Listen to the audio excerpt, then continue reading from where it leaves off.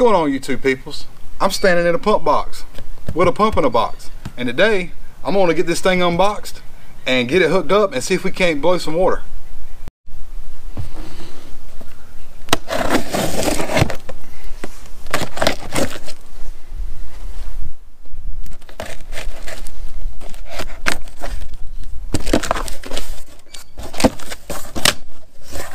Ooh, pretty.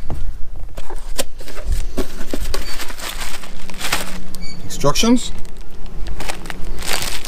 Ooh, it's got plugs. Sweet. So the plan is going to be to put some boards from this corner of the box to that corner of the box and bolt this guy right here down to said boards, and then we'll start working on hooking up the well to the nose of this bad boy. This motor is pre-wired for 230 volts. That's good, because that's what I want to do anyway.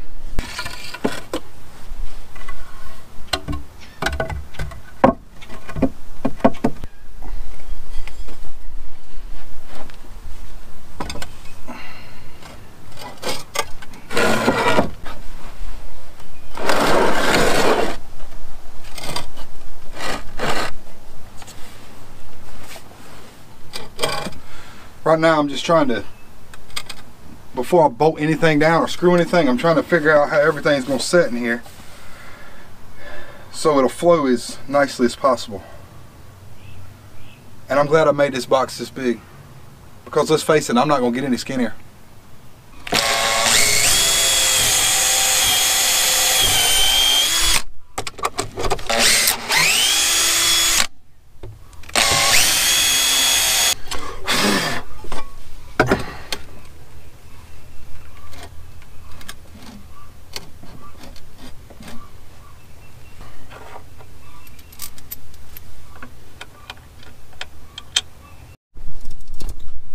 I can tell you that trying to film something down in this echoey hole is difficult, but let's look at what we got going on. Pump is mounted on this board. Now I got to get this hooked up to here. Now there's two separate trains of thought in hooking this thing up. I'm not a plumber, I'm a mechanic. I only play a plumber on TV occasionally, if you call this TV. And I've heard it both ways from plumbers. So I'll explain both of them. You do what you think's best for this. Okay guys, check this out. Version 1, this is the pump. And you would run an 1.25" drop pipe all the way down to the bottom, and there's this thing, the check valve will go on the bottom, which is also called a foot valve. That's version 1. Version 2 is to put the check valve just below, or just above the soil surface, and to suck it straight off the sides of the pipe. This is the one I'm using because it's simpler. To me, I don't know the difference if there's any clear advantage for either of these. So I got this board loose so I can slide it around a little bit. I didn't screw it to the sides right here yet. And that's so I can hook up this thing. And like I said in that doodle, I'm going to do it straight off the side of the pipe. You want to make sure you wrap this Teflon tape in the right direction, like where it screws in, because if you don't, then it'll unscrew the Teflon. And don't ask me how I know that.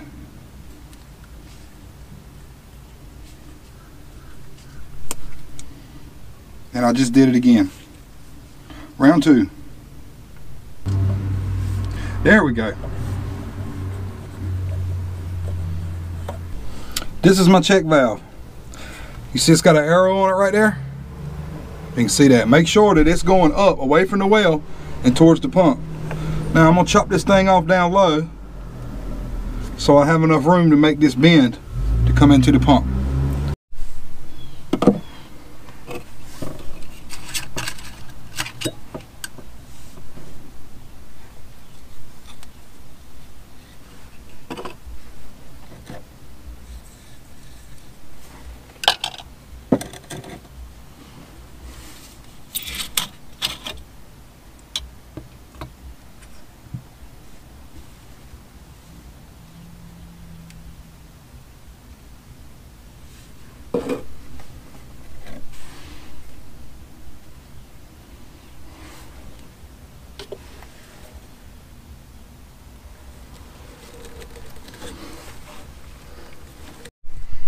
Alright, I had some technical difficulties with my camera, but now this is what we're dealing with. I haven't glued this yet.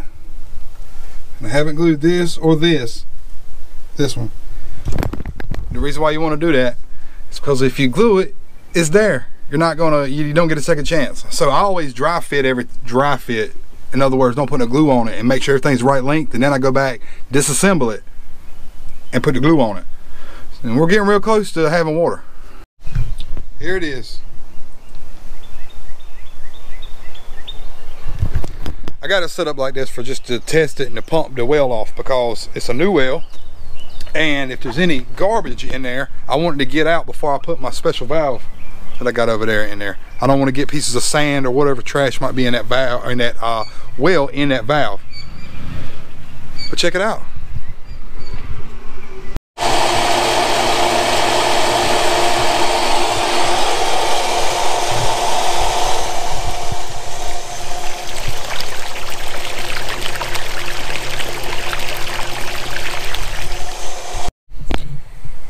This tank took a little while to get primed up. I had one of my neighbors come over and help me get it primed up because it had a big air pocket. We had to take loose that plug that's right there on the snout of the pump. I guess you call it a snout. Looks like a snout to me. That guy right there. I got the well pumped off. It runs, it's primed. This pump did come with extra plugs, which makes it nice because when you take the little line off the side of the housing right here, see, it came with a plug. I didn't have to buy that extra. It came in the box. Look right here, I've already taken the factory switch off because the valve I'm going to be using is called a cycle stop valve, and it relocates the switch to a different location that's up by the valve. I'll explain more about that later. For the time being, I got to rip the back of this pump off and wire it differently.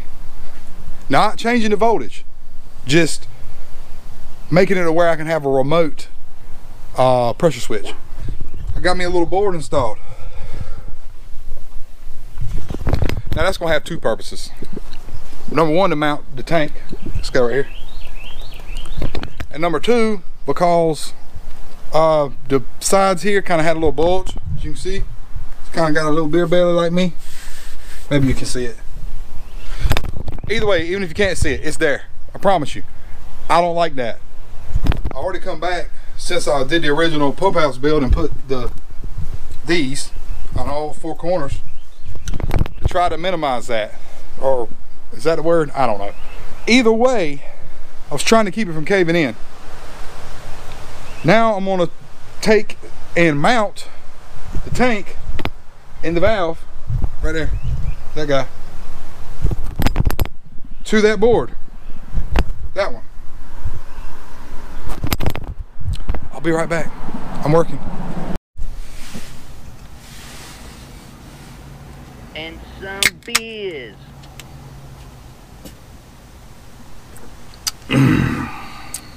What's up, everybody? It's a new day. I'm sitting here chilling in my hole with my new homie, the Red Line pump. I've been busy. I've been dealing with SD card problems and camera issues. I lost some footage from yesterday, but I was busy. Check it out.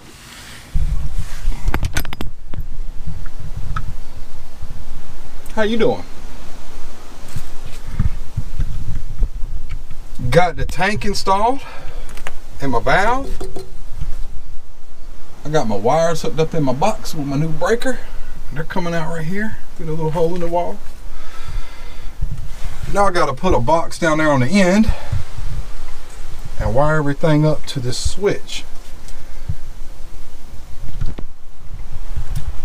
Then I got to adjust my valve, get my pressure right, and then I'll do some gallons per minute testing to see what this bad boy will put out. Stay tuned.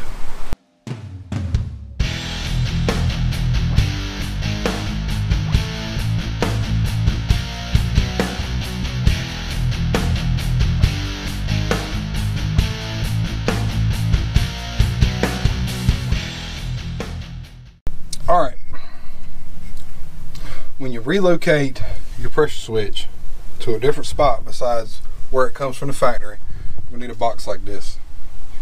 This is an outdoor metal box, and you see it's got a ground in it. And that ground's going to travel through this. And if you're using this particular pump, that 1/2 inch fitting that it comes with, this guy, it'll screw right into the side of this pump. Just like that.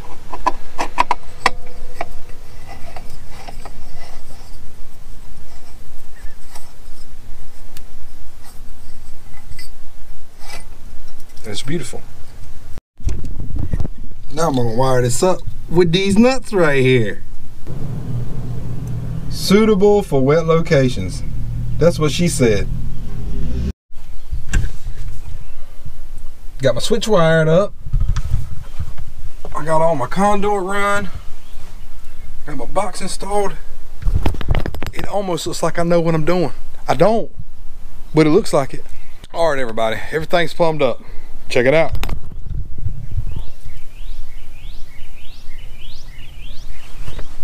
Got me a test pipe going out there. Now I want to take a minute to talk about this valve. The purpose of this cycle stop valve here is if, let's just say that if you have an irrigation system set up, you're setting it up yourself, and all the zones are the same. Well, in that case, you could just, or when I say the same, I mean that, hey, you hush. I know you don't like talking about irrigation, but I ain't got time for you right this minute. Go play, good girl. Like I was saying, if all the zones consume the same gallons per minute, then you'd be straight. You could just use a pump start relay on your timer. But I don't know, I've got all these crevices and I'm trying to water a garden, and I might even use, matter of fact, it ain't a might, I'm going to run a line over to a spigot where I could use a hose and spray in my yard off of this pump. So that means you're going to have varying gallons a minute.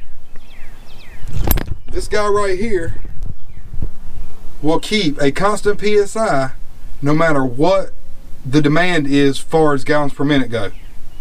But you have to tune it. And I'm going to set this thing to 40 pounds so that that's all it'll run, because this is a 30-50 switch. If you had a 40-60 switch, you would set it to 50 pounds. Alright, y'all, it's the moment of truth. I'm going to cut this to about, I ain't going to cut it off. I need to get the air out of that tank. Let's put it about there. This is my special tool, my cut the breaker on tool. Ah!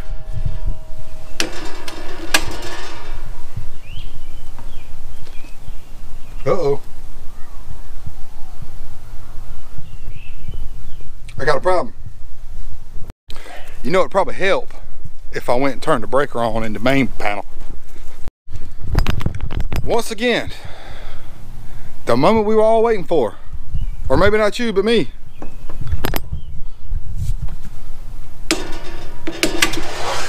Woo! It's happening. Stuff is happening.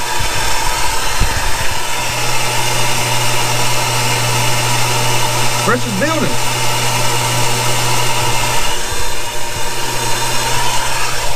There's water coming out. It's running back this way. I don't like that. Okay, it built up to 50 and then cut off. See? I'm gonna have to tune this valve a little bit because it won't putting out enough.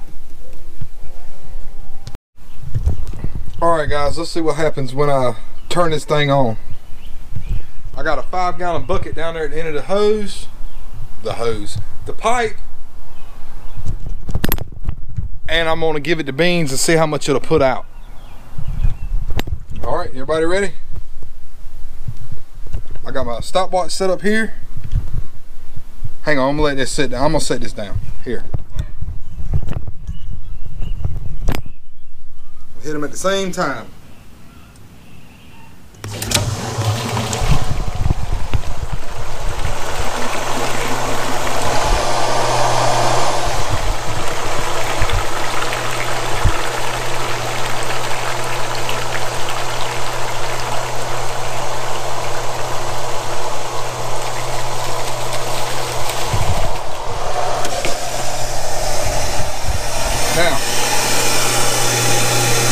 filling back up. When it gets that tank full and it gets to 50 psi, it should shut down. Oh. Well then, it looks like everything's working. 19.5 seconds to fill up 5 gallons.